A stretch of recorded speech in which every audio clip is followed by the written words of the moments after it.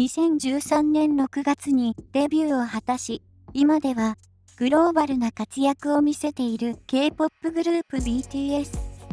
本名のキム・テヒョンからテテと呼ばれている V の美貌をさらに輝かせるヘアスタイル。どんな髪色で、どんなスタイルをしてきたんでしょう。どんな髪型でも様になるイケメン、テテの髪型についてまとめてみました。テテの髪型を時系列で総まとめ。ヘアセットや髪色も金髪単髪。ルクの可愛さ、かっこよさ、ほんと計り知れない。みんなどんどんかっこよく。デビュー当時がとても幼く見えるよ。デビュー当時のテテは金髪で単髪です。短めの毛先を動かして男の子っぽさが出ていますね。他にもピンクカラーで貴重なおでこを出しているスタイルもありました。デビューしたての頃のスタイルはやんちゃな男の子という感じですね。アッシュな紫。これはホルモン戦争の頃のテテですが、ふわっとしたスタイルでカラーは薄紫。メッシュも入っていますね。毛先を遊ばせ、ふわふわさせたり、ツヤツヤサラサラにスタイリングすることもあったようです。この頃はデビュー当時よりもちょっとチャラめで、ちょっとセクシーな男の子といった感じでしょうか。マッシュルーム前髪パッツン。グリーンのカラーが入っているパッツン前髪のマッシュルームヘア。メンズの前髪パッツンヘアは珍しく感じますが、さすがテテ、似合いますね。そしてこの頃からテテといえば重めのマッシュルームヘアというイメージになったのではないでしょうか。ランやI need youの頃ですね。カラーも落ち着いた色に変わりました。デビュー当時や男の子のイメージからだいぶ印象が変わりますね。この頃からだんだん大人っぽさも出てきたように感じます。そしてデンジャーのミュージックビデオ撮影の時に間違えて自分の髪の毛まで切ってしまったというハプニングが。しばらくテテは切りすぎた前髪を隠すために前髪ウィッグを使用していたようです。テテの思い出。切りすぎた前髪。かわいい。前髪ウィッグつけてたね。前髪切りすぎでもイケメン。そしてそんなそそっかしさも可愛いテテとしか思えないんですが、やはり活動中はスタイル的にウィッグが必要だったんでしょうね。レッドカラー。鮮やかなレッドカラーのテテ。ファイヤーの活動の頃です。赤髪にも負けないイケメンさ。ファンにも好評だった赤髪は2年後にも見られました。数年の間にさらにかっこよくセクシーな赤髪のテテになっていますね。同じ赤髪なのになんとなく雰囲気が違うように思います。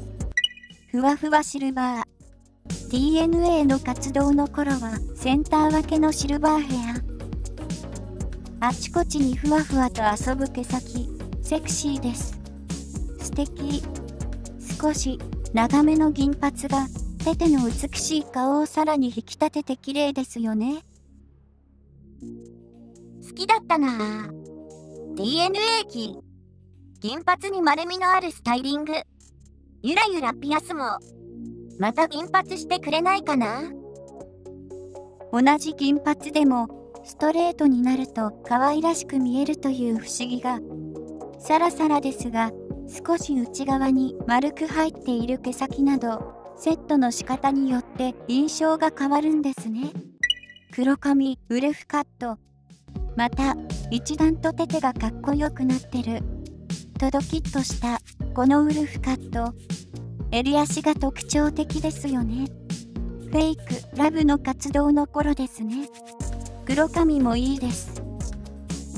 毛束感のあるスタイリングでクラシカルな雰囲気なのに新しいスタイルで女性でも真似しやすそうですね。フェイクラブ以来のテテの黒髪。ああ最高。単髪最高。黒髪最高。かっこよすぎて最高。とりあえず最高。テテの短髪、黒髪、最高ですね。でも、きっと、どんなカラーでも長さでも、テテなら、絶対に似合っていて最高なんだと思います。ゴールド、ピンク。アイドルのミュージックビデオのテテです。半分がゴールド。そして、もう半分がピンク。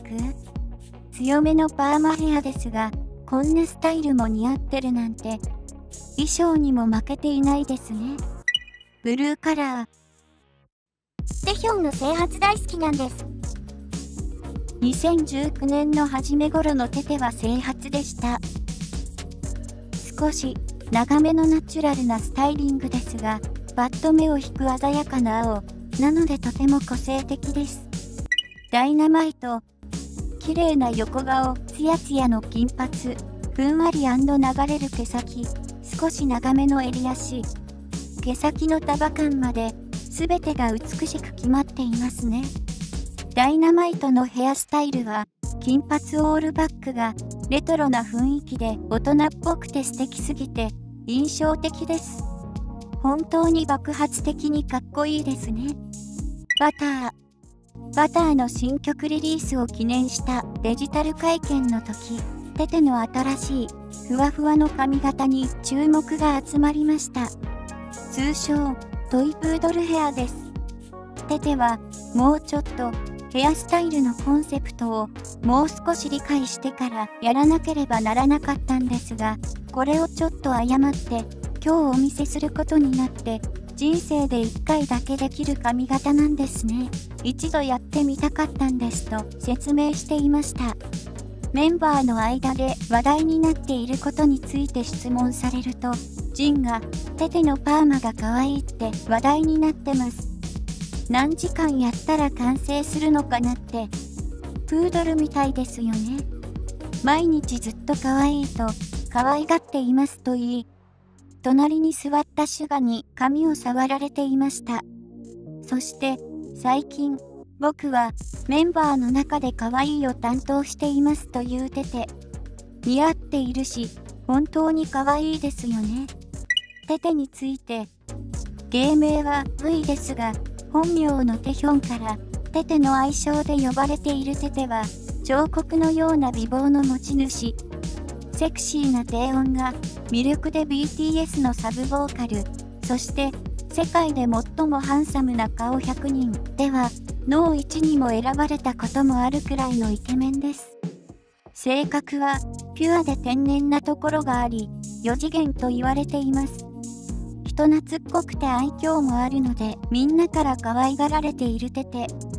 服などおしゃれにも興味があり、個性的な服装やいろいろな髪色のスタイルをこなし、どんどんイケメン度もセクシー度も増してきてますね。まとめ。今回は BTS のビジュアル担当でもあるテテのヘアスタイルをデビュー当時からまとめてみました。短めや長め、明るいカラーやダークなカラー、ふわふわ、パーマヘアやサラサラなナチュラルヘア。どんなスタイルでもどんなカラーでもテテがするとかっこよく見えてしまうのです。どのヘアスタイルのテテがお気に入りだったでしょうか？どれも似合っていて、とても素敵なテテのこれからのスタイルやカラーにも注目ですね。